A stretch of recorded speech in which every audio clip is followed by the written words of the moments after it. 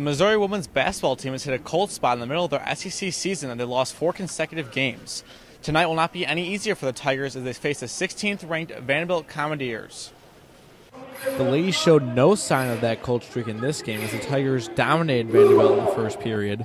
As it was the Missouri reserves who led the way in the first, the bench scored 20 of the 33 first-half points for Missouri. Kayla McDowell led all first-half scoring with 7, as she scored 2 of them here to extend the Tigers' lead to 14. But the real key to the team's impressive first half was Missouri's defense. Vanderbilt was held without a field goal in the final 6 minutes and 48 seconds of the period, and shot just 23%.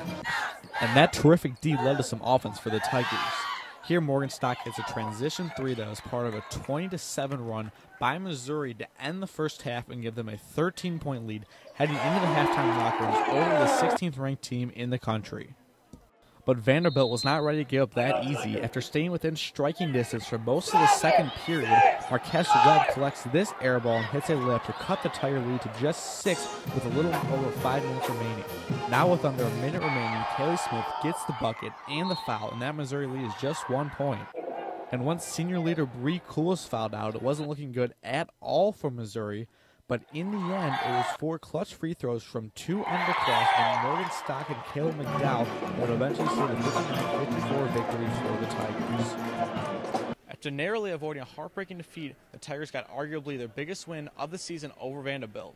It will not get any easier from here as they take on the 7th-ranked South Carolina Gamecocks next. From Mizzou Arena, Nick Jordan, 23 Sports.